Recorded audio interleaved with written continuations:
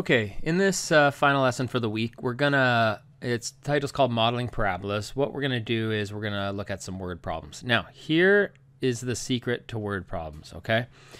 A lot of people have a very hard time, and again, I'm only talking about quadratics right now, although a lot can be true for all of them, but let's just talk about quadratics. When you're doing a quadratic word problem, they all boil down to one thing. Before you even try and answer the question, find an equation that models the parabola. Almost all of them you can't solve till you have an equation. So my first thing, as soon as I see a word problem, I don't worry about what it's asking me to do in the end. I just worry about coming up with an equation. I draw a diagram the best I can.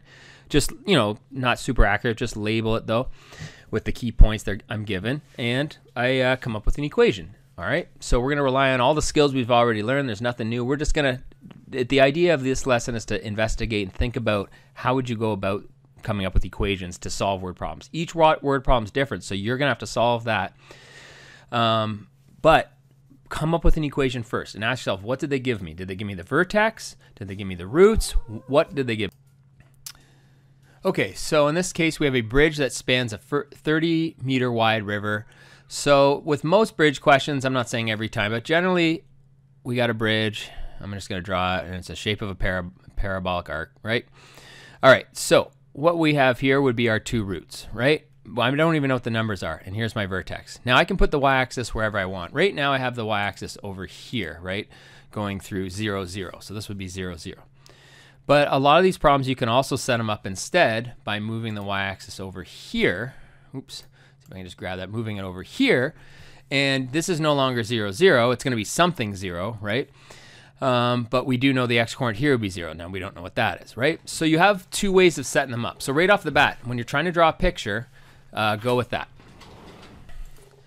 All right, so those are your two main ways of starting. Now, generally, even when I start, I don't even have the y-axis on there. I'm just going to put it over here for now. I don't even know for sure where it's going to be, right? I just draw myself basically this arc here, and right, I don't even necessarily know these points. I kind of just start with this, right? And I know those are some 3 major points.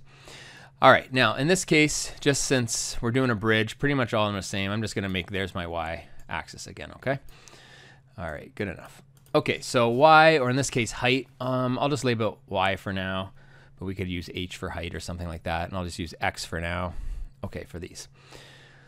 All right, so for sure, just because of where I've put it, this point right here is 0, 0. So let me just label it, my first x-intercept is 0, 0. My other one, I don't know what it is yet, but I know it's going to be something, comma, 0.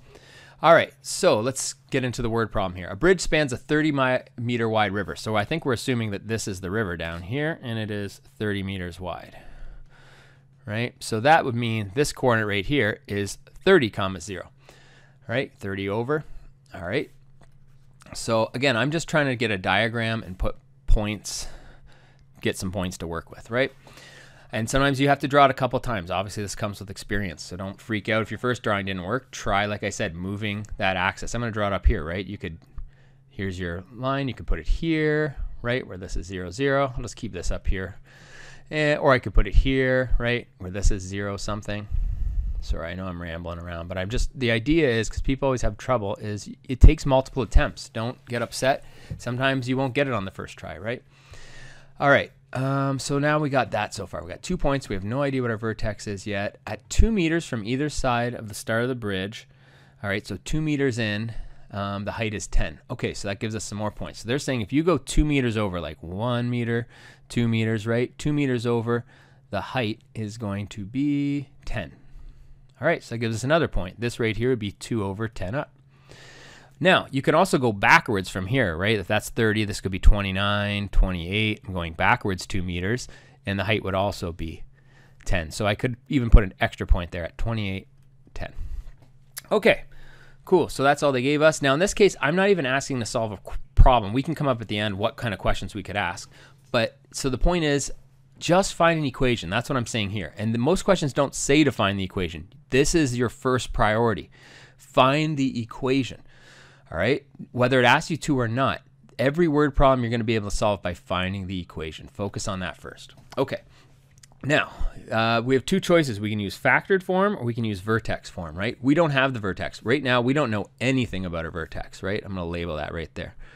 So if you don't know your vertex, there's no point in using vertex form. If you have your roots, which we do, right, our two x-intercepts, our roots, so here's one of them, here's the other, you should use factored form. So that's what we're going to do. All right, so factored form, write that here. If you have, right, the roots, okay, if you have your x-intercepts or roots, same thing, right? All right. So let's do that. So factored form looks like this. Y equals a x minus r, x minus s. All right, let's substitute in our two roots, which are 0, 0, and 30, 0. So we're going to sub in 0 and 30. So a x minus 0 and x minus 30. Now, this should be cleaned up. We shouldn't leave it like that, right? Simplify that. So instead, let's write a times x, because x minus 0 is x, times x minus 30. Okay, so our two roots are 0 and 30. All right, now, to finish this off, just like the previous lesson, we have to find out what a is, okay? So if you don't have a, we're going to have to find it. So what we're going to do is take a point we haven't used so far and sub it in. Okay, so I'm going to write that here. Sub in another point. It has to be a point we haven't used. All right, so let's use either 210 or 2810. It doesn't really matter, so I'm going to sub in 210. Okay? So that would be this point right here. We haven't used that one yet, right? We used our two roots, but not that. Okay, so let's sub it in for x and y. So that's a sloppy 10 there. All right, so 10 equals a times 2, 2 minus 30. 10 equals, so what do we have? This is going to give us negative 28. Negative 28 times 2 is negative 56. So negative 56a. Divide both sides by negative 56, and we get a equals negative 10 over 56. And we should reduce that. So sorry to squish in the bottom here. Divide them both by 2, and you get negative 5 over 28 for a. Okay, so we have our equation now. I'm just going to write that down underneath our graph here. So our equation is y equals negative 5 over 28. Sorry if you hear my dog barking in the background. Wants to go outside and bark at other dogs. X times x minus 30. So I just subbed into the equation up here, right? We had found that. We just had to figure out what a was. So that's what we got. So I subbed it in. And there we go. There's our equation. Okay, cool. So that's the secret to solving all these word problems. After that, we could come up with all kinds of different problems. Every question basically gives you enough information to find the equation. And then once you have the equation, then you can go back and answer the question. And here I didn't actually give us a question other than just telling you to find this equation, right? So a question might be, you know, what's the maximum height of the bridge? Or what's, so in that case, we'd have to find our vertex, right? And we'd use our skills. So they might say, what's the maximum height? Well, now I have an equation. I can sub in, I can figure that out. I can figure out my, right? I can find my axis of symmetry. We don't have it here, but how would we do that, right? Our axis of symmetry is right in the middle. So here, I'm going to erase a little bit of work. I'm going to pause and so we can just talk about possible questions here, right? Okay, so I'm back. So I was saying, hey, why don't we solve for the axis of symmetry? All right, so, or like what's our maximum height? So what's the middle, right? Our axis of symmetry is the middle of our bridge. How do we find that? Well, we have two roots. What's the middle of 0 and 30, right? Oops, circled the wrong 0 there, 0 and 30. Or what's the middle, you could even use, of 2 and 28. It's the same middle, right? To find the middle of any of these, from here to here, right? Sorry, it should really from there to there, right? Or from here to here, it's going to give us the same middle. So all we do to do that is add the roots together. So x equals, what do we got? 0 plus 30 and divided by 2. So obviously the halfway point of 30 is 15. All right, so that's what this vertical line is here. X equals 15, which is also the x coordinate of our vertex. All right, so I could find the max height now by substituting 15 in. So if I want to find my max height, right, max height, I would just substitute that number in, and away we go. So y equals negative 5 divided by 28 times 15 minus 30. So that's negative 15. Multiply it all together, and we're going to get approximately 40.8 meters would be the maximum height. So I could put that in over here, 40.8. So there's another question. They could also say, there's always the one, does a truck fit underneath a bridge, right? That's a common question. People get really panicky about that. They don't know how to answer it.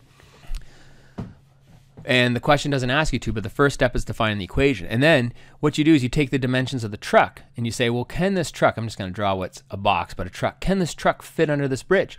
So all I'm going to do is figure out a coordinate here, one of these corners of the truck, right, to see if it's under or above. Well, how do I do that? We take the dimensions of the truck and whatever they give us, and we can look at some of these later. But we'd sub it in, we'd get the x, then we'd sub that into, or we'd find the x coordinate, we'd sub it in, find the y coordinate.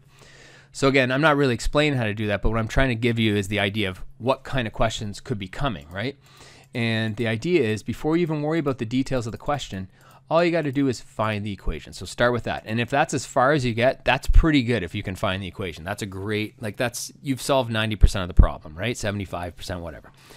The rest of it is just substituting numbers generally into that equation to find out stuff, like we just did with the maximum height, right? I just used skills that we already learned to find that. Okay, so a lot of times you're just substituting things into the equation after that. All right, I'm going to do one more example, and that's going to be it for the week. Okay, another word problem, really common one, is generally something is shot or thrown into the air and comes back to the ground. It follows a parabolic shape, an arc or an arch of a parabola. So this is a common one. Now this one's, it's kind of silly. I don't know. It's one point it says it's an arrow cannon. I don't know what an arrow cannon is. Anyways, we're shooting an arrow from a cannon, I guess, into the sky. And it travels in a parabolic arch. It takes a maximum height. You know, how long does it take? And away we go. Now, look at the questions. None of them say to find the equation. It just says, you know, when will it hit the ground? What will the time be at a certain height? None of this says to find the equation. But if we were marking this on a test, or if it, you know, an exam question or a homework question, most of the work comes from finding the equation. And in this case, we'll say at least 50% of the work is just finding the equation. And that's what most of your marks are coming from too. Or shouldn't most, but you know, a lot of them, right? All right, so we need to find the equation. So let's draw a picture of this. Now, generally this says he's standing on top of a building. So he's firing it, you know, I'm gonna use that as my starting point. It goes up into the air and it's gonna come down. This is pretty common if someone's firing something from a height that's not 0, 0, right? Like not from the ground down there. Right, if he was starting on the ground firing something, I might draw it like this instead, right? It's more like that, okay? Starting at 0, 0. So that's the only difference there, so let's get rid of that. So we're not starting down here at 0, 0. We're gonna start, it says the building's 52 meters tall, right? So let's make that our first piece of information. Right here at 0 seconds, we're 52 meters. And maybe we should label our graph now because we're talking about distance and time, right? So our x-axis is actually time. In this case, instead of using x, I'm gonna use t for time because that makes sense. And instead of y, let's use height. I'll use a capital H for height there. So there we go, height and time, comparing instead of y and x. All right, so that means when I write an ordered pair here, 0, 52, I mean the time is 0 seconds and the height is 52 meters. Okay, so remember that with each point. I'm gonna write that up here, right? We're doing time and height. So that's what each point means. All right, so what else do they give us? Moving along here, right? At 0 seconds on a stopwatch, he fires the arrow cannon. Okay, so it goes up and down. It hits its maximum height, 500 meters at 8 seconds. Okay, so maximum height, that should be a clue. This is talking about the vertex. If the vertex is our maximum or minimum. So right there's our vertex, and it's 8 seconds, right? Time is 8, and height is 500. So 8, 500. Cool. That's all they give us, right? And they want us to answer some questions. When's it going to hit the ground? Well, that's one of the roots, right? It hits the ground here. That's a root. That's when it hits the ground. What time will it be at a height of 300 meters? So when it's up here at 300 or something, right? What will the height be? Now, this graph is really not drawn to scale, okay? All right, so before I try to answer any of that, my goal is to find the equation. And that's the difference between those who know how to get through these questions and those who don't. Some people just sit and they're like, well, I don't know how to start. You have to find the equation. All right, now in this case, we're going to use vertex form versus the last one. Why? Because we were given the vertex, right? You need one of these two things. We never really start with standard form. We start with vertex form or factored form. Factored form, if you have the roots, well, I don't know what this root is, and I don't know what this root is over here. No clue, right? So we're not going to use that form. We got the vertex. All right, so we use vertex form. All right, so it's y equals ax minus h squared plus k. Okay, so we don't know what a is, but our vertex is h and k, so we can sub that in, right? Y equals a x. Oh, instead of using x and y, let's use h and t. So let's sub everything in like we're doing here. Okay, let me just label this here. We know our vertex. Write it over here. is 8, 500. And that's the t and h, or x and y. Okay, so here we go. Let's use h for height is a t minus 8 squared plus 500. So I substitute everything, right? We don't know what a is. I replace the x with t, the y with h. Little h is 8, k is 500. All right, so we got our equation. All we have to do now is solve for a. It's the same thing in the last couple lessons. Sub in another point. So sub in any point that we haven't used, okay? That's on our graph, not like 0, 0, okay? So we can't use this. That's not on our graph. But I can use 0, 52. That is, right? And I haven't used that yet. So let's sub in 0, 52. All right. So we're going to replace t with 0, h with 52, and away we go. 52 equals 0 times 0 minus 8. Oh, that's an a, sorry, up front. A times 0 minus 8 squared plus 500. Sorry, I've been recording all day, and I'm starting to lose my mind, I think. All right, so we just need to solve for a. So I'm going to subtract the 500 to move it over here. 52 minus 500. 0 minus a is negative 8. Negative 8 squared is 64, so we have 64a. All right, so 52 minus 500, negative 448. Divide both sides by 64, and that's what a is. And we can reduce it because this actually divides perfectly to get negative 7. All right, so we got our equation. So I'm just going to come over here and write that underneath. Height is equal to negative 7 time minus 8 squared plus 500. Okay. So as far as marks go, if you're like curious, like when something like this gets marked, this is where the teacher's, you know, really looking at the main focus of your understanding. Like this is the key to answer the question. Can you find an equation? That tells us a lot. Then after that, those are the extension questions like A, when will it hit the ground? B, what time, you know, yada, yada, yada. So let's answer those. So I'm going to take a minute. I'm going to erase this work I have here, and we'll answer the other two questions. Okay, so let's answer part A here. When will it hit the ground? Well, what that's really asking us to find are, what are the roots, right? When is it hitting the ground are our roots? Because here's one of our roots, right? What would the time be when height is 0? That's when it hits the ground. Now there's another one on this side that we're going to ignore because our stopwatch started right here. That's where we started, right? And the parabola went up, down. So the stuff on the other side over here, it's theoretically part of the parabola, but it's not part of our word problem. We're not concerned with what was happening because there wasn't shot from down here, right? So these word problems, generally, the parabola has a start and an end, right? And they have a domain and range. We can talk about the domain and range at the end here too, would be a good idea. Okay, so this is something, comma 0, and there's one over here that we don't really care about, but we'll just label it. There's another something, comma 0. So what are those somethings? Let's find out. All right, so to do that, we got to find the roots. Well, for any equation you've ever learned since you started doing, you know, high school level math, you always find the roots. Those are your x-intercepts, right? You always find for any equation you ever encounter by setting y equal to 0 and solving for x. All right, so let's do that. In this case, it's height, right? Set height equal to 0. So 0 equals negative 7 times t minus 8 squared plus 500. Okay, so what we're going to do here, you have two choices. Some people take the long, horrible way, which I would not recommend, which is they're going to simplify this and then use the quadratic formula, and it will work. Guaranteed, but it will eat up time forever. Let's just isolate t. So how are we going to do that? First, let's subtract 500 from both sides. All right. I'll do this in every step here so you can see it. All right, let's divide both sides by negative 7. This should sound familiar because we've done this already in a couple lessons now, right? Okay, so we got that. All right, now I got to get rid of the square by taking the square roots. These two negatives obviously cancel out.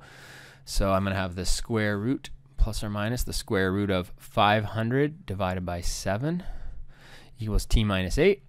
And finally, we're going to add 8 to both sides to get rid of that minus 8. So add 8 to the other side, and I'm just going to flip the whole thing around here.